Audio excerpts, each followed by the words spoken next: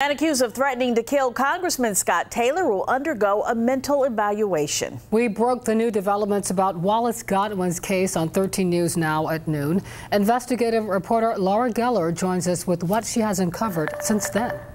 Well, guys, Wallace Godwin's lawyer is worried he is suffering from a mental disease or defect which would render him incompetent. Filed late today, a judge approved the newly filed motion. It says there are significant concerns the Virginia Beach man is unable to understand the charge he's facing and what's going on.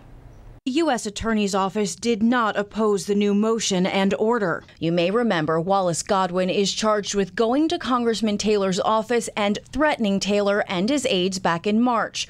Court records allege the Virginia Beach man said, "Scott is having an event this Saturday. I am going to get my shotgun and do something about this. I will just handle this myself." The latest motion reveals Godwin was hospitalized for almost a week last month, but it doesn't detail if this was related to his mental state. His lawyer writes the 69-year-old was evaluated in 2017. That's when a local neuropsychologist diagnosed him with major neurocognitive disorder with delusional thinking. Now, the judge has ordered a local doctor to evaluate Godwin within 30 days, leaving a deadline of early next month. We've learned taxpayers don't have to foot the bill for this. The paperwork says it is done at the defendant's expense. Today, Congressman Taylor's office tells us we are confident in our law enforcement apparatus and remain confident that the judicial system will take the steps appropriate for this situation.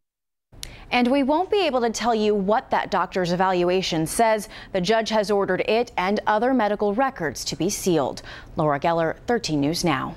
Now, this isn't Godwin's first issue with officials. Court records show Godwin threatened then Virginia Beach Mayor Will Sessoms the month before the Taylor incident. And last year, Godwin filed a civil lawsuit for $500 million, claiming the government was not enforcing federal marijuana laws.